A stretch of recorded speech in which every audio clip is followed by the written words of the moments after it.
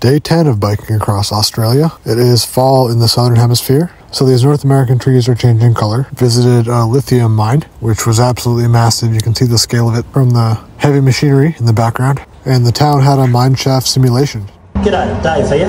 We've just blasted the rock face with explosives. Now we need to head down and move the blasted material away. Attention Greenbushes operations. This afternoon we are firing at the South Towers Law Drive at 5:30 p.m. 3, 2, 1. Back on the road. Check this out.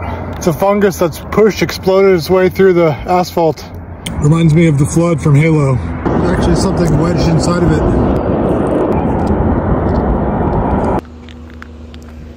Second time today I've lost this hat. Doesn't quite have enough cup at the back. Needs to cup down the back of the skull better. This is the world's largest clothespin. I'm 6'4", so it's at least 6'4" or better. No connection to the town, so I'm not sure why it's there. And finally, eyes on Australian emus.